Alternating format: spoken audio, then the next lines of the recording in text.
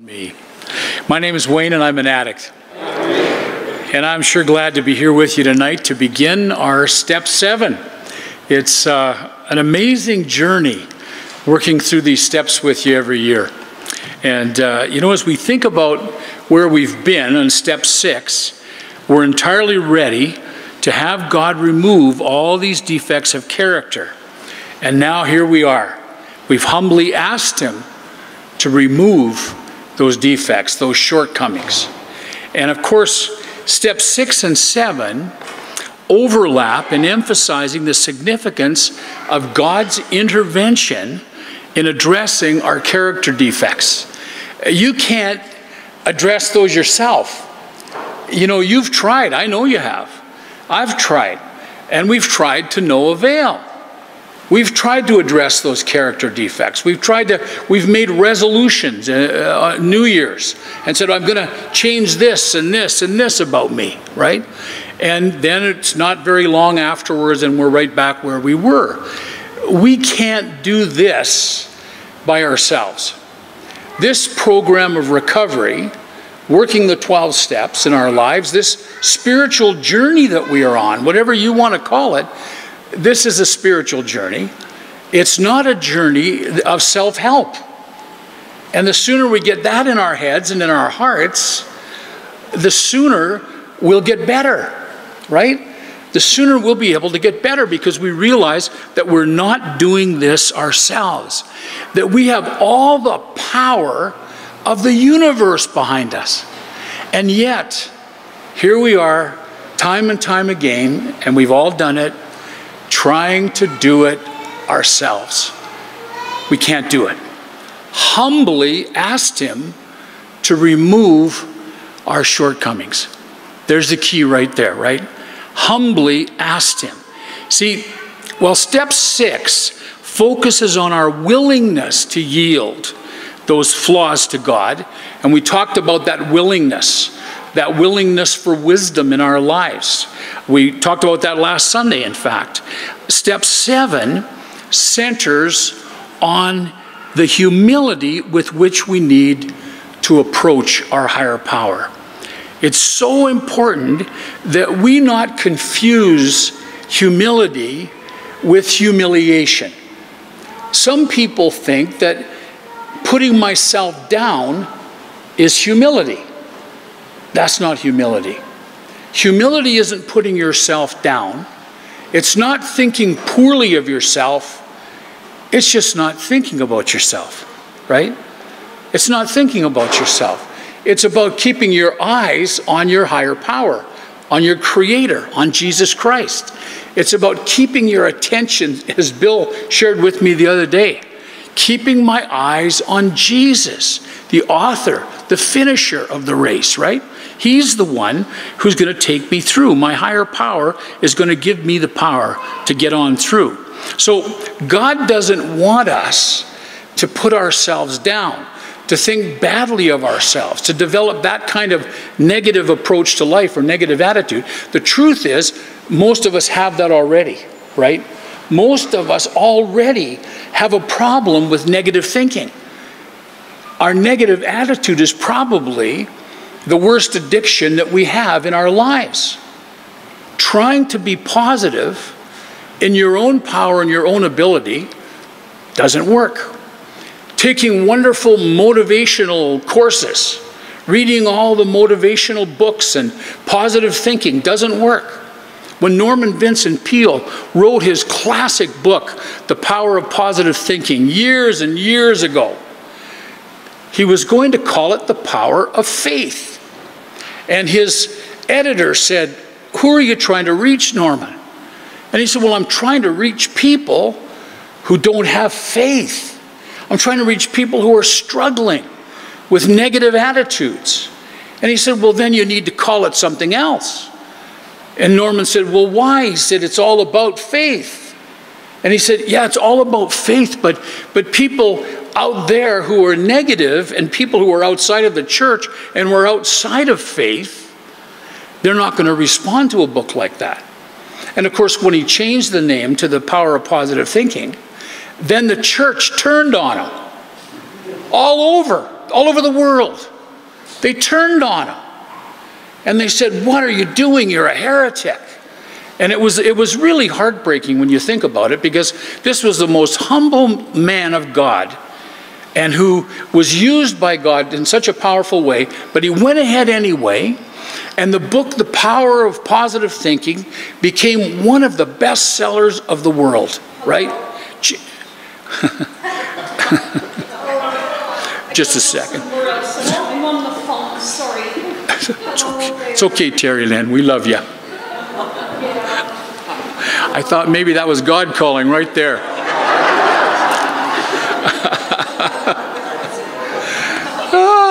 Anyway. Brad, where was I?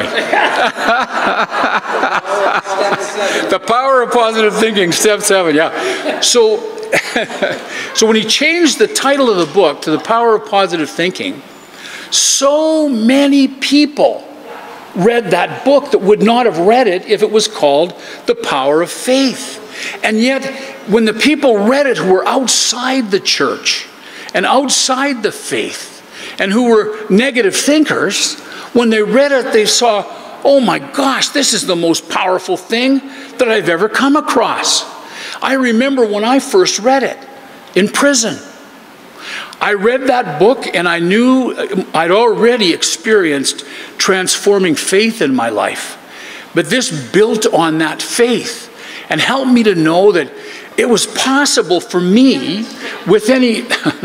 Honey, did she go outside with it? Maybe go outside with it there. That's good. I don't know how many more interruptions I can take tonight before I totally lose my train of thought. Doesn't take much, does it? Anyway, okay, moving along. Moving along. Back to humility. That'll keep me on track. Back to humility. I need humility, and this is how we get it. We need humility for many different reasons, but I know for myself, there are 3 things that just jump out at me. First of all, so that I can recognize how big my character defects are, right? And that's not a bad thing. It's a good thing for me to realize that my character defects are too big for me to handle by myself. I need help from God, right? I need help from God. One aspect of our addiction is that we tend to deny or minimize, the pain that my defects inflict on me and on others. Therefore, as we try to assess our character defects, we may, unless we take a very humble approach, underestimate their severity. 2, so that we can acknowledge the limits of human power in addressing these character defects. We cannot do it on our own. We cannot do it by sheer willpower, right? If we could do it by willpower, boy, all of us here would have had great success with that. How successful have you been with willpower? Has it been really... isn't that interesting? Now, I know people who would say, oh, yeah. Well, good for you. Good for you. Don't hang out with us. Hang out somewhere else where the people are still in denial. We'll, go for it. We want to be out of denial. And we know we can't do it with sheer willpower, because it's not about my will. It's not about my power. It's about His will and His power, right? That's it. That's it. We cannot do it by sheer willpower. We cannot do it by our own intellect and reasoning. And then the third thing that I feel really relates to me is that so that I can appreciate the enormity, how great God's power is to transform broken lives, right? The power of God's love to transform broken lives. It's amazing. And I'm going to share with you the scripture at this time. There we go. From Hebrews chapter 12, verses 1 through 11. And how do we find humility? Well, here's how. In Hebrews chapter 12, he tells us. And it's through discipline. It's through discipline. It's through allowing our higher power to lead us on a pathway of discipline. Therefore, since we are surrounded by such a huge crowd of witnesses to the life of faith, let us strip off every weight that slows us down, especially the sin that so easily trips us up. And what I would say right here, in terms of step 7, the sin that trips us up is that sin of pride, right? And that lack of humility that says, I can do this myself. I can do this in my own strength and in my own ability. I can do this with willpower if I just have more willpower, see? That's the sin that trips us up. And let us run with endurance the race that God has set before us. We do this by keeping our eyes on Jesus, the champion who initiates and perfects our faith. Because of the joy awaiting him, he endured the cross, disregarding its shame. Now he is seated in the place of honor beside God's throne. Think of all the hostility that he endured from sinful people, even to the cross, right? The torture that he had, that he experienced, the death on the cross. Then you won't become weary and give up because you haven't endured that. After all, you've not yet given your lives in your struggle against sin. And have you forgotten the encouraging words God spoke to you as his children? He said, my child, don't make light of the Lord's discipline, and don't give up when he corrects you. For the Lord disciplines those he loves, and he punishes each one he accepts as his child. As you endure this divine discipline, remember that God is treating you as his own children. Whoever heard of a child who is never disciplined by its father? If God doesn't discipline you as he does all of his children, it means that you are illegitimate and are not really his children at all. Since we respected our earthly fathers who disciplined us, shouldn't we submit even more to the discipline of the Father of our spirits and live forever? Now, for some of us, I know this is a real touchy scripture in reading. This is talking about a Father who loves us unconditionally, right? God our Father who disciplines us. What does that mean? What does it mean? It doesn't mean he beats us. It doesn't mean he beats us. It doesn't mean he's angry with us. He's mad at us. What automatically, some of us, when we think of our fathers and we think of discipline, it's a negative thing. It was an angry thing. It was a punishment that would beat you till you could hardly walk, right? So it's an awful thing to even comprehend for a moment. What this is talking about, discipline from God our Father who loves us, this is the discipline that lets us reap the results of our behavior. This is the discipline that doesn't say, Wayne, you can just go and do whatever you want. I love you so much, just go and do whatever you want, and you won't ever have to pay the price, right? There were people who said to me, when I was on trial for attempted murder years ago, people in the church, and they meant well, they said, oh no, you're not going to have to go to prison now. You're not going to. And I said, what do you mean I'm not going to go to? I deserve to go to prison. In fact, I deserve to go to prison a whole lot longer than I went for. I was really looked at, blessed, I'll tell you that. But the reality is, of course, I had done the crime, and so I needed to do the time, right? I wasn't expecting not to go to prison. I also wasn't expecting the amazing miracle that God did in sparing me a long sentence, right? But the reality was, if you do the crime, you do the time, right? And if you live that kind of life, whatever the life is that we're living, if we live the kind of life that says, you know what, I'm not humbling myself to God. I'm in control. I'm in charge. I'm going to run things, right? Well, then, you see, what God has to do is he has to discipline us. He has to allow us to fall flat on our face. Pride comes before a fall. For our earthly fathers disciplined us for a few years, doing the best they knew how. But God's discipline is always good for us, so that we might share in his holiness. Now, just so we don't get a misunderstanding, no discipline is enjoyable while it's happening. I can't remember any that was. Can you? No, of course not. It's painful. But afterward, there will be a peaceful harvest of right living for those who are trained in this way. I like the New King James Version. It says, there will be the peaceable fruit of righteousness. And you see, that's what right living is. Right living is righteous living, right? It's right living. The peaceable fruit of righteousness. And so what happens is we follow through with what we talked about last Sunday night. We talked about introspection.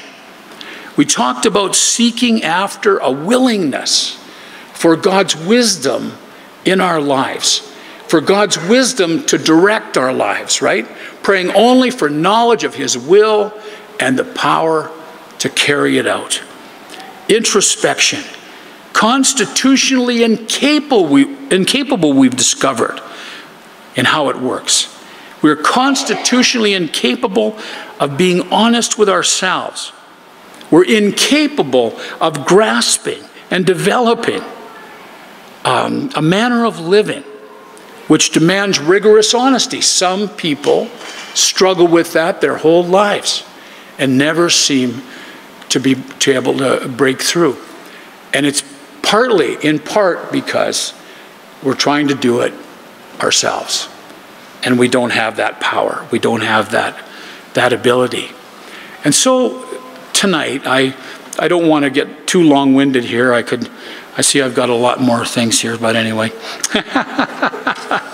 I can see Pete. I don't want Pete to go to sleep up here in the front. So, not that he ever would, Pete, I know. It's too late. Well, that was snoring. Was that snoring I heard up here? So, just to close, the invitation to humility then is not an invitation to low self-esteem or a negative self-image. In fact, it's quite the reverse. Poor self-esteem may be camouflaged by a superficial sense of false pride and by a resistance to God's intervention. In contrast, if we have healthy self-esteem, we are freed to come out from behind our masks and to receive and appreciate God's greatness.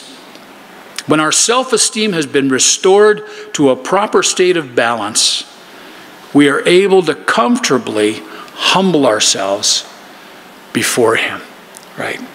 That's the call to us tonight, to humbly ask him to remove our shortcomings. Let's share our Step 7 prayer, shall we? My Creator, I am now willing that you should have all of me, good and bad. I pray that you now remove from me every single defect of character which stands in the way of my usefulness to you and my fellows. Grant me strength as I go out from here to do your bidding. Amen. God, grant me the serenity to accept the things I cannot change, the courage to change the things I can, and the wisdom to know the difference. Our Father, who art in heaven, hallowed be thy name. Thy kingdom come, thy will be done on earth as it is in heaven.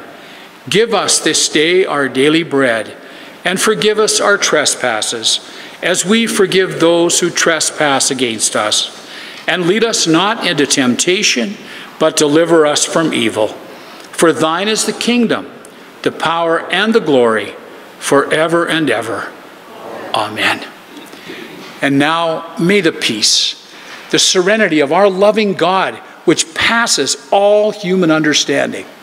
Keep your hearts and your minds in the knowledge of God's unconditional love for you, shown us in his Son, Jesus Christ, at Easter over 2,000 years ago, and still healing and transforming broken hearts and lives to this very moment. And may the blessing of God, the Father, the Son, and the Holy Spirit be with you and with yours, both now and forevermore. Amen. God loves you, and so do I. Have a great week, folks.